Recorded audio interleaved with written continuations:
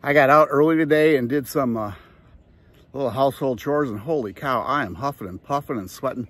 See that little feeder on that tree? I filled that up today, which means I got to crawl up on a little ladder. There are other feeders. There are ducks coming to eat the food off the bank because I spill a lot. I think that's a house finch on there. I laugh. The older I got, when you can probably see my bank, I planted those flowers. And I have a bank on the other side. My wife planted those plants, but there's, we put some, I always call them cone heads, but they're cone flowers because they attract butterflies. And then black-eyed Susans, and then we have sedum to cover our bank until the runoff. When the rains come here in Tennessee, we can get a lot of rain. I think the second year we were out here, we had it rained for like 5 days, and this is full pool if you can see it. See my railings in the water. That's full pool. It's 1020.5. Full pool is 1020. It got to 1030 and we all had to move our campers because the water was up above the railings and they had to shut off all the electricity, and we got some rain. If you don't know about the Norris Dam, it's really pretty amazing. It's built in the 30s, I think 1936, I think, but it's just unbelievable what it does. And it controls the flooding down south. So when we get a lot of rain, they control the flooding down Chattanooga and a little further. And so they just let it sit, and we had to absorb all that water.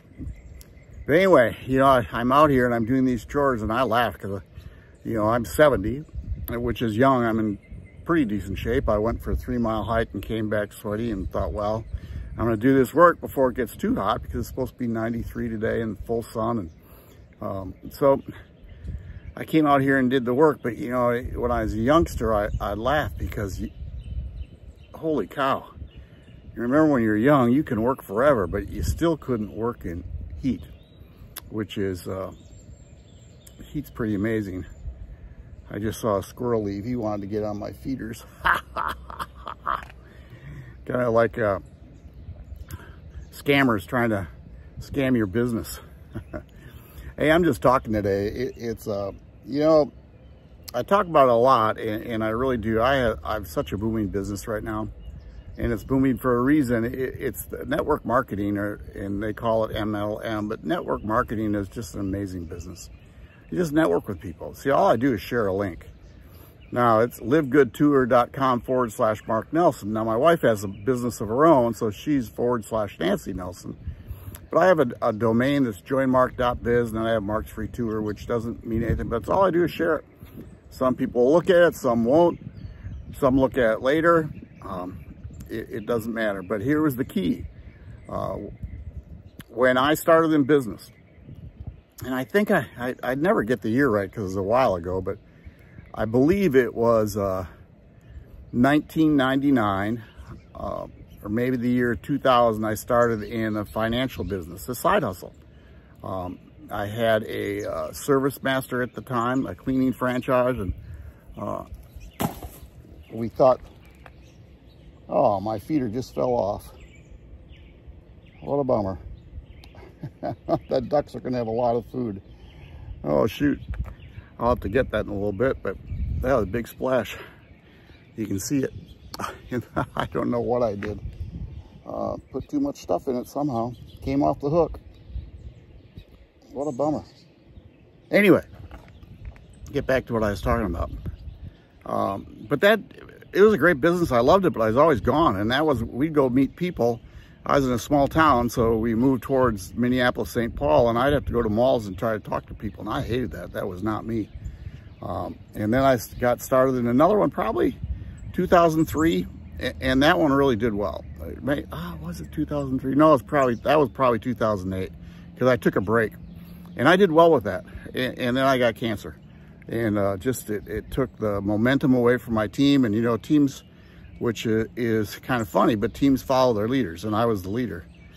So when I came back, I stopped that, and then because of cancer, I started looking at health and wellness businesses, and I tried a couple, very disappointed in them, and they're both old-time big businesses. But you know, it came to where, I had to buy a lot of product just to stay active.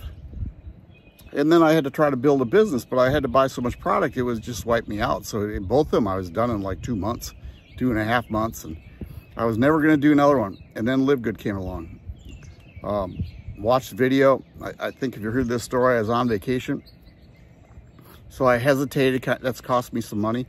But I wasn't looking for what we call a spillover. I wasn't looking for my sponsor to build my business. I was going to build a business, and I went to work.